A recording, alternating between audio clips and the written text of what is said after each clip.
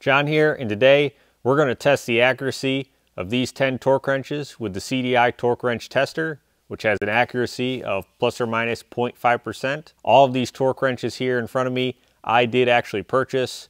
None of them were given to me, and they are all brand new. Now to do this, we're first going to test each of these torque wrenches on the tester.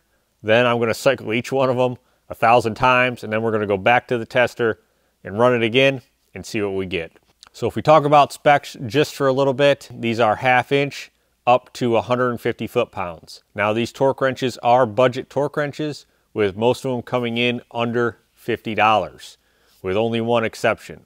So the cheapest torque wrench is the Hyper Tough from Walmart, it's $24.88. Pittsburgh from Harbor Freight, $24.99. EPAuto is coming from Amazon, $31.47. Then the Amazon Basic at $38.54. That one does come with a case. I just put it out there to show you guys what it looked like. So we have the Capri from Amazon for $39.99. Next up is the Performance Tool coming from either Advanced Auto Parts or Northern Tool, $39.99. Tekton here for $42 on Amazon. Sunex for $47.99 on Amazon as well. Duralast, of course, sold at AutoZone for $47.99. Last but not least, we have the Lexivon there, also purchased on Amazon with an MSRP of $54.97. So only 2 of these torque wrenches actually didn't come with a case, and that is the Performance Tool and then the Hyper Tough. The Duralast has kind of an open style case. Of course, you would remove this. Typically, this would be something that would stay off here, so it does have an open case, with the rest of the torque wrenches actually coming with a nice blow molded case. So being that these are budget torque wrenches, none of them are made in the USA, but what I can show you guys here is this group is made in China, and then this group is made in Taiwan.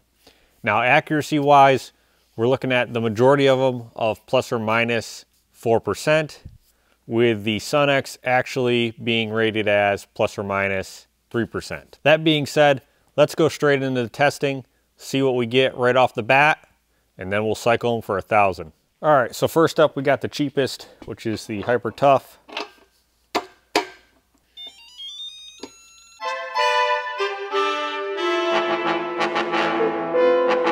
Wow, so there you have it on that one.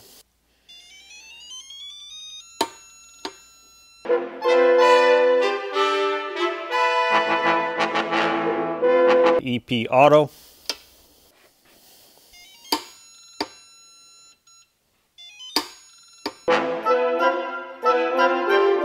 The Amazon Basic. Let's try it again.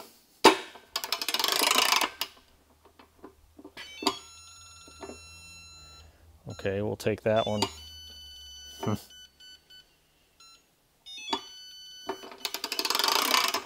Let's go up to 90. See if she gets any better. So next we have the Performance Tool.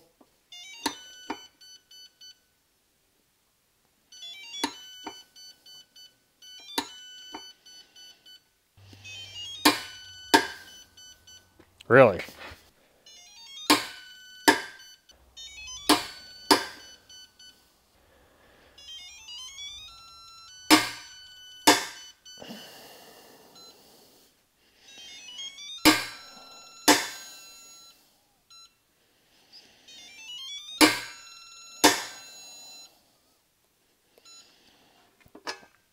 Not good, not good at all.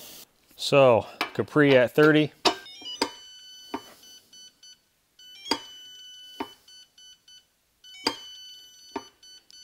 It's consistent, but it's consistently off.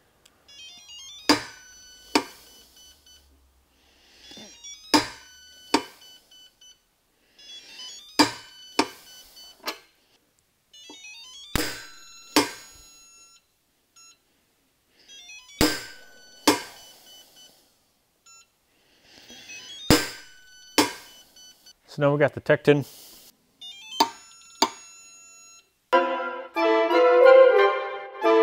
So next we got the Sunex. Duralast.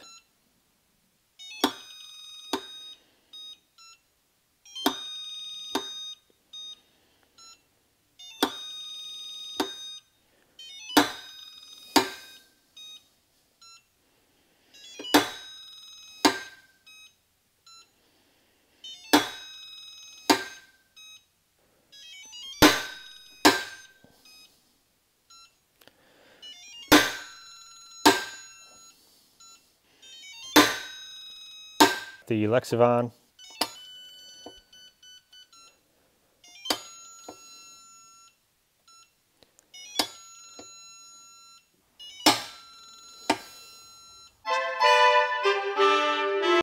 All right, so now the fun part. I'm going to get the dB of the click so we can see which one has the loudest audible click sound, and then I'm going to cycle each of them 1,000 times. Now these will all be set at 75.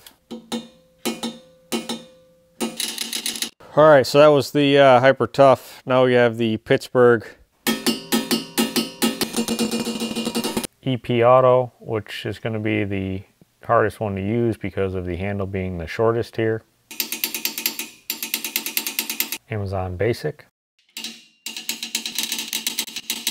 Performance Tool. The Capri. Tekton. Sunex. Duralast. We got the Lexivon here, and then after this they're going to sit overnight. So they're each cycled 1,000 times. Now we're going to go ahead, run them through the tester again. First up, of course, is the Hyper Tough. So 30 foot-pounds.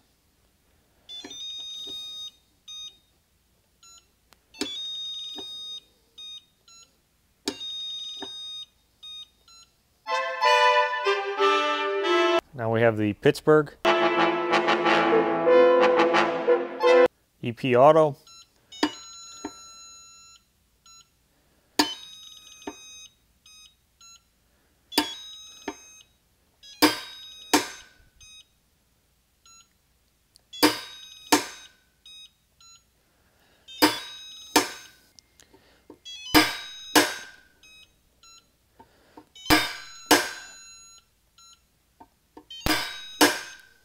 Amazon Basic.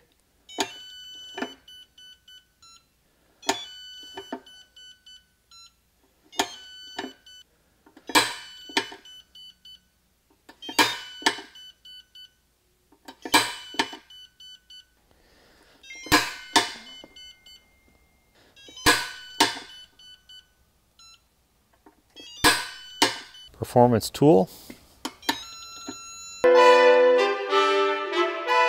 Capri.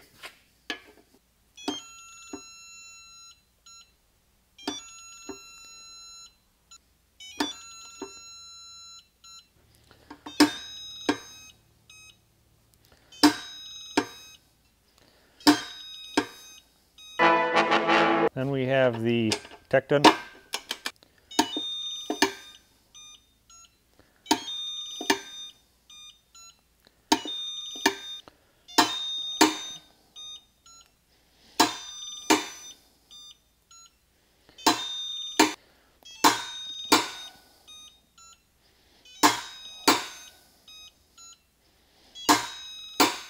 So the Sunex.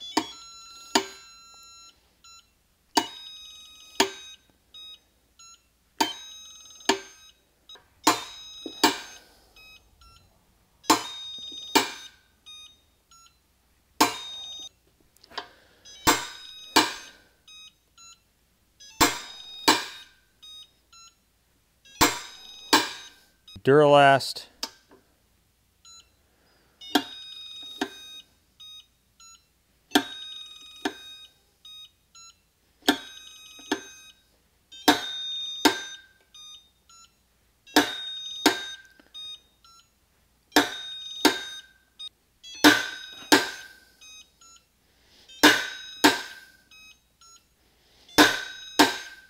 The Lexivon.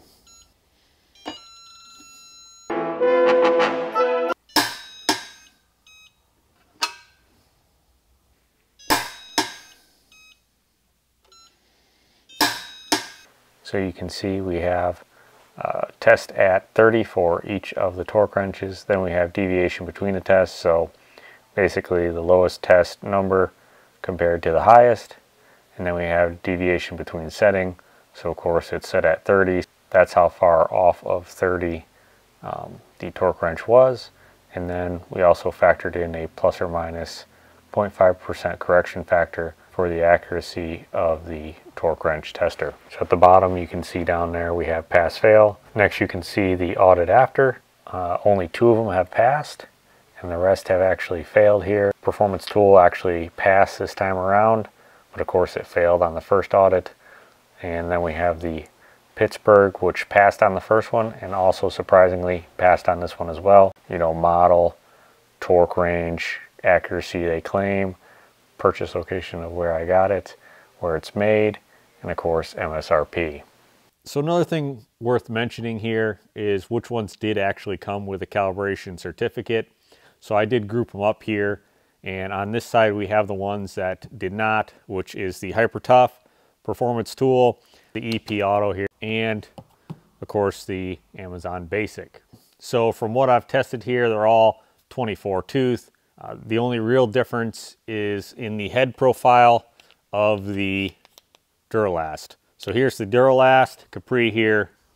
You can see it's definitely a lot bigger on the Capri versus the Duralast. This size head is pretty much the same across the board on the rest of the torque wrenches. Again, this is the oddball, which is a little bit narrower here, which might help you in tighter situations. You know, the overall lengths are pretty much the same. You know, they're about 1/2 inch, give or take here and there. So the biggest difference is with the EPAuto here, you know, being the shortest. Also, you may be considering, well, how easy are they to read? What I will say is the Pittsburgh, the Sunex, the Amazon Basic, again, the Performance Tool, and the Hyper Tough, it's just engraved in on the handle and chromed over. So it's a little bit tricky to read. Now, next up, you know, you'd be looking at ones that are printed on. Of course, here we have the Duralast again. I would say it's a little bit easier than the regular old chrome ones there. The EPAuto there, kind of the same deal, printed over. The Capri, which the satin finish kind of makes it a lot easier to see there. And that's the same thing when we look at the Tekton, same kind of deal there. But the one that definitely stands out, I wish it did better in the test results, it came kind of close to passing, is this Lexivon. Because, as you can see here, guys, you can probably clearly almost read it from the camera there. You know, you have a black finish, and then you have the numbering here in yellow. And it is really easy to read. So as you guys looked at the data there, you can definitely see we had some fail at the start audit, and then after 1,000 cycles we had a little bit different results, with some actually passing then, and then of course some actually failing. Now if you combine those two, you take the audit from the first and the audit from after 1,000 cycles, you're left with one, the Pittsburgh, which totally shocked me. Being that it is almost the cheapest one you can buy. Barely coming in cheaper is the Hyper Tough, which in all honesty didn't do that bad either. Again, I ran the test with my own test stand. I purchased all these. Nobody sent these to me. So it's unbiased data. Yes, there may be some human error. Yes, maybe some of these got damaged in shipping. I don't know. I just did this from what somebody would purchase online. So you might end up with different results. But looking at my results, John's pick is going to be the Pittsburgh, which again is quite shocking, but hey, that's what it is. So hopefully you guys found this video useful. Please stay tuned for more. Thanks for watching.